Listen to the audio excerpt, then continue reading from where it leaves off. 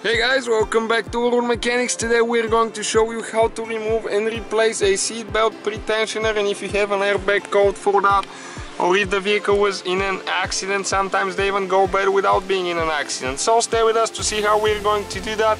It's going to be mostly the same for all vehicles. That's the same procedure, just some minor differences here and there, but that's the concept of how you need to do it.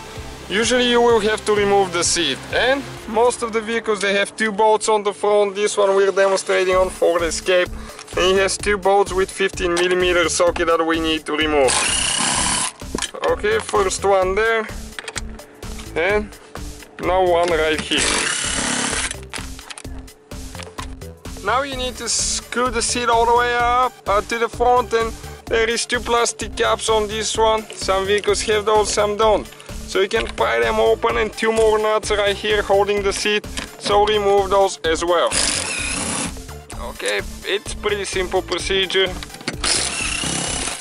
Okay, just like that, just pull them out of the way so they won't stop the seat from coming out.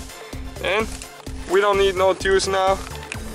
You will need to screw the seat to the back again all the way and lift it up on the front end, and usually you can find the wires for the seat. This one, it's right here, so you can press down and pull. Okay, let me show you like that. And usually the yellow one right here and the white one there for the pretensioner. So now you can just pull the seat out. And as you can see guys, the pretensioner is under that cover right here, and usually those covers you can have a screw or two holding them. On that Ford Escape with just one screw on the back, so you need to remove the screw and you'll be able to pull it out. There is a few clips usually that clip to the seat rails, and this is the screw right here, and now you can just pull it out. Then it goes up and forward, and that's the cover right here. And now you can see the pretensioner is right here, only one bolt that is holding it. So we will need to remove the bolt now. There are different ones. It could be just a wrench, it could be the torque tool, it could be anything guys, depending on what kind of vehicle you're working on.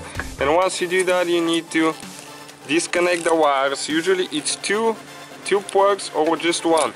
Okay, this is the one with the two wires, and this is for the seat belt that registers if it's buckled or not. So you need to pull this one as well out. Okay guys, and this is the pretensioner right here, and that's how simple it is to remove it and replace it. So all we gotta do now, just install the new one the same way we took it apart, and that's the whole procedure. Thank you for watching. Don't forget to subscribe for one new video every day.